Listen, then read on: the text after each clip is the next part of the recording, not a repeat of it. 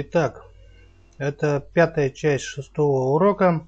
В ней я вам расскажу, как можно сделать довольно-таки простенький элементарный взрыв, точнее сымитировать его вид. Как делаются взрывы, будем мы разговаривать совершенно на другом уроке. А сейчас я просто покажу, как его отобразить. Собственно говоря, я использовал опять же все внутренние ресурсы NeoAxis в стандартной поставке. Взрыв у меня получился не ахти какой, прям скажем так, не очень впечатляющий. Но как в качестве примера комплексного, для создания комплексного объекта с использованием систем частиц, он подойдет. Его можно, в принципе, его как основу можно использовать для создания взрыва, допустим, от противопехотной мины или что-то в этом роде. Для нашего взрыва я использовал 4 системы частиц. Это огонь взрыва. Его я взял, просто скопировал систему частиц из папки с эффектами.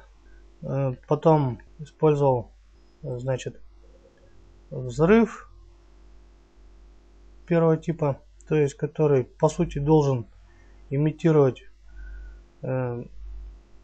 разлетание там пыли, допустим, при взрыве, да, какой-то, или дыма. Использовал также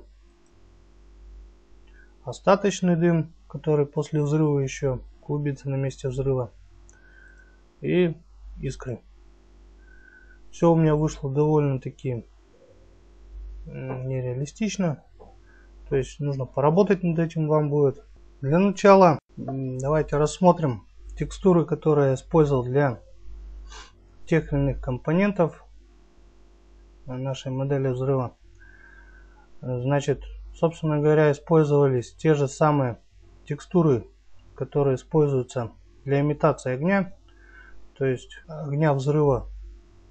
Можете найти в папке эффекты, там найдите папку Explosion, по-моему. В общем, взял вот эту вот текстуру оттуда, использовал для материала основного огня взрыва и использовал текстуру обычного огня. Я ее немножко подрезал, урезал, сделал такие вот мелкие, значит, вкрапления и использовал для придания имитации искр. Все получилось довольно-таки, на мой взгляд, убого, но вам главное понять основную суть. Сейчас я вам просто обозначу настройки, которые указаны в материалах и в системах частиц. Первый материал это Fire Exp M1. Он нужен для системы частиц, которая имитирует, собственно, сам огонь. Так вот наш материал выглядит. Если вам не нравится эта текстура, можете попробовать создать свою или изменить вот эту уже существующую. Так, смотрим настройки. Тут имя, тут шаблон материала. Следующие параметры у нас таковы. Allow fog истина, Alpha reject function always pass, Alpha reject value 127, Alpha to coverage ложь, blending Alpha ADD, depth offset 0, depth test истина, depth right ложь, double sided ложь, fading B distance range 00, Lambert half Lambert ложь, lighting ложь, receive shadow истина, receive sample shadow ложь, soft particle истина, soft particle fading length 2, use normal истина. У нас здесь также используется только одна диффузная карта, то есть сама основная текстура. Diffuse Color у нас во всех значениях стоит 255. Diffuse Power 1. Diffuse Scale Dynamic ложь. Diffuse Vertex Color истина. Clamp ложь. Text Chord 0. И путь к этой самой текстуре Fire Exp M1 PNG. свиток трансформ мы не трогаем. Таковы были настройки огня для взрыва. Теперь смотрим настройки системы частиц. Итак, огонь у нас выглядит вот таким манером. Вы это уже могли видеть, в папке эффекты, там где показываются взрывы, которые используются в NeoAxis. Давайте посмотрим, эффекторы. Вот они у нас. Значения эффектора вот таковы. У нас используется всего два эффектора. Color Fader, то есть эффектор, который также влияет на цвет, изменение цвета во времени, и эффект Color. Color Fader имеет у нас вот такие значения: -1, -1, -1, -1,07. Эффектор Color имеет одно единственное значение Adjust, которое равно 4 единицам. Так, смотрим, что у нас с эмиттерами. У нас используется один эмиттер по типу Point. Угол рассеивания частиц 11 градусов. Начальный цвет частиц Color идет в диапазоне минимум 255, 214, 149, 124. Максимум 255, 195, 149, 216. Теперь смотрим, направление распространения частиц Direction единица, 0, 0. Duration 0,1, 0,1. Emission Rate 40. Particle Velocity 0,0. Position 0,00. Repeat Daily 0,0. Time to Life 1,1. Это были настройки эмиттера. Material Name Explosive Particle. По идее, у меня здесь используется сейчас материал который используется в стандартной поставке. Но нам надо было использовать Fire XM1. Давайте посмотрим, что у нас из этого получится. То есть у нас используется материал вот с папки Data, папка Эффекты, Explosion Particle и Explosion Particle Head материал. Только вот у нас материал используется. А мы сейчас используем наш материал. Вот, собственно говоря, что у нас получилось. Практически то же самое. Так, теперь смотрим настройки отображения рендера. Accurate Facing ложь. Billboard Origin Center. Billboard Rotation Text Chord. Billboard Type Point. Common Direction 001. Common Up Vector 010. Point Rendering ложь. Размер частиц 2 и 2. Автоматическая квота состоит значение истина. Значение самой квоты 4. Остальные настройки у нас значение ложь. Так, с системой частиц огня мы разобрались. Смотрим, что у нас с материалом по типу 1.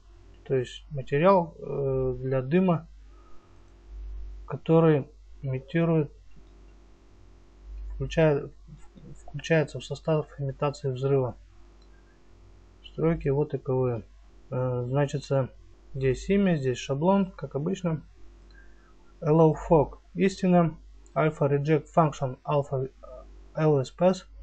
Alpha Reject Value 127. Alpha Top Coverage ложь. Blending Alpha Blend. Depth Offset 0. Depth Test истина. Depth Right ложь. Double Sided ложь. Fading B Distance Range 0,0. Half Lambert ложь. Lighting ложь. Receive Shadow истина. Receive Simple Shadow ложь. Soft Particle истина. Soft Particle Fading Length единица. Use Normal истина. Также используется только диффузная карта с текстурой. Diffuse Color везде 255. Diffuse Power 1. Diffuse Scale Dynamic ложь. Diffuse Vertex Color ложь. значение непосредственно самой диффузного свитка. Clamp истина, текст-корд 0. Собственно, я текстуру указал такую же, как использовал текстуру дыма для огня. То есть путь мы указываем в папку Fire M1 Smoke. Вот такая вот у нас текстура для дыма используется. Свиток трансформации мы не трогаем. Это были настройки для дыма, который имитирует взрыв. Теперь смотрим систему частиц этого дыма. Аффекторы у нас Scalar и Color интерполятор. Scalar имеет значение 0,5, то есть 0,00 и 5. Color интерполятор у нас имеет такие значения. Item Color первый. Везде стоит значение 127, альфа значение 255. Его time равняется нулю. Второй Item Color 127, 127 и 139. Его time 0,7. 0,07 значит. Item Color 128, 0. И его time 0,3. Далее параметры по умолчанию. Так, смотрим настройки эмиттера. Эмиттер у нас по типу Point. Угол рассеивания 120 градусов. Angel. Color. Начальное значение цвета везде 255. Direction 0,01. Duration 0,1 и 0,3. Emission Rate 100. Particle Velocity 2,3. Position 0,00. Repeat Daily 0,00. Извиняюсь. Time to Life 0,5 и единица. Материал Name используется Smoke Exp1. То есть вот, который я только что вам показал. Так, теперь свиток отображения. Renderer. Accurate Facing стоит значение ложь. Billboard Origin центр. Billboard Rotation Text Chord. Billboard Type Point. Common Direction 0,01. Common Up Vector 0,1,0. Point Rendering ложь. Размер Size 2,2. Тематическая квота значение истина. Сама квота 36. Остальные параметры значение ложь. Так, это у нас дым, который якобы изображает дым и пыль при взрыве. То есть по типу 1. Теперь перейдем к системе частиц, которая изображает у нас дым, остаточный дым после взрыва. Так, также используются два эффекта. Scalar со значением Adjust 1/1000, то есть 0,00 единица. И Color интерполятор. Первый Item Color 126, 16. Его time 0. Второй Item Color 126, 77. Его time 0,07, 0,07 значит. Третий Item Color 128, 0. Его time 0,3. Остальные по умолчанию. Так, с векторами разобрались. К эмиттерам переходим. Эмиттер по типу Point. Угол рассеивания Angel 90 градусов. Начальный цвет частиц Color. Минимум 255, 0. Максимум 255 и 77. Direction 0,01. Duration 0,1 до 0,4. Emission Rate 50. Particle Velocity 0,5 до 1,2. Position 3,0. Repeat Daily 2,0. Time to Life 0,9 до 1,9. Это были эмиттеры. Материал используем тот же Smoke Exp 1. Далее renderer. Accurate facing ложь. Billboard origin center. Billboard rotation text chord. Billboard type point. Common direction 001. Common up vector 010. Point rendering ложь. Далее идет параметр размер size 1.1. Квота у нас стоит автоматик квота истина, сама квота равняется 24. Далее все ложь. Теперь переходим к материалу, изображающему искры. Как вы сами можете видеть, здесь у нас 5 имя, шаблон. Allow fog у нас стоит в значении истина. Alpha reject function allow space. Alpha reject value 127. Alpha top coverage ложь. Blending alpha add.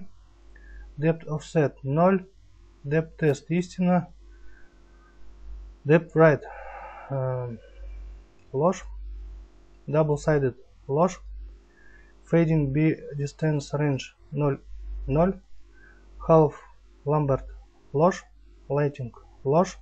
Receive shadow истина. Receive simple shadow ложь. Soft particle истина.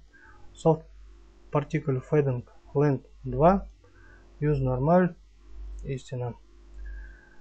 Также используется у нас всего лишь одна текстура. Diffuse color все значения 255.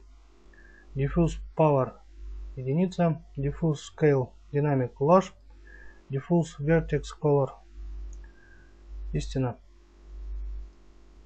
Значение диффузной карты. Clamp ложь. Text chord 0. Путь текстуре Sparks X2. Вот она. У нас здесь указываем. Параметр transform нам не нужен. Текст. Смотрим. Далее. Теперь разберем последнюю систему частиц. Система частиц, имитирующая искры. Искры у меня получились совершенно убогие. Но как они будут выглядеть, будет зависеть только от вас. Так, смотрим наличие эффекторов. Эффектор у нас только один. Color интерполятор. Первый item color у нас имеет значение 255, 246, 0 и 255. Его time 0. Далее. Второй item color 255, 153, 0, 198. Его time 0,1. Третий item color 255, 96, 17, 147. Его time 0,3. Так, переходим к эмиттерам. Эмиттер по типу point. Угол рассеивания Angel 160 градусов. Начальный цвет частиц color минимум 255, 161, 0, 93. Максимум 255, 255, 0, 119. Direction 001. Duration 0,5, 0,5. Emission rate 30. Particle velocity 2,7. Position 3,0.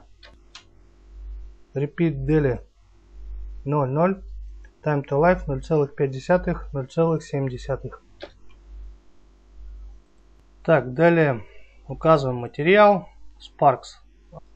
Так, материал здесь указываем. Значит, смотрим на рендерер. Accurate facing ложь. Billboard origin center. Billboard rotation text chord. Billboard type point. Common direction 001. Common up vector 010. Point rendering ложь. И наконец последний параметр size размер 0,2, 0,2. Так, квота автоматик квота истина. Сама квота 18 единиц. Все остальные параметры указаны в значении ложь. Чтобы посмотреть наш объект комплексно, я создал игровой тип на базе класса MapObject. И мы с вами сейчас можем посмотреть, как наш взрыв выглядит. Собственно, сам вот этот тип на карте мы размещать не будем. Создание взрыва мы поговорим попозже. Сейчас мы просто посмотрим, как у нас наш комплексный объект, имитирующий взрыв, будет выглядеть. Для этого нажимаем два раза на тип нашего взрыва Explosion M1. И у нас есть такая строка «Показывать невидимые объекты». Так как у нас взрыв это явление непостоянное, а временное, то есть он появился и исчез. Чтобы его посмотреть, я буду постоянно вот так вот щелкать в этом чекбоксе и тем самым буду активировать инициализацию этого взрыва. Вот таким вот манером он выглядит.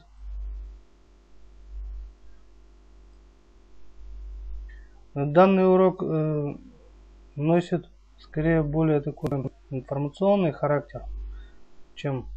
то есть вы в принципе можете сделать этот тип, но не знаю, зачем он вам на карте нужен будет.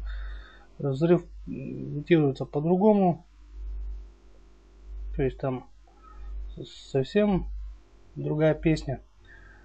Создается специальный программный блок, который проверяет с помощью такого типа как регион наличие в данном регионе персонажа или там игрока. Если, допустим, вы попали в данный регион, ну, предположительно, вернее, подразумевается, что это мина, то у нас отображается вот такой вот взрыв.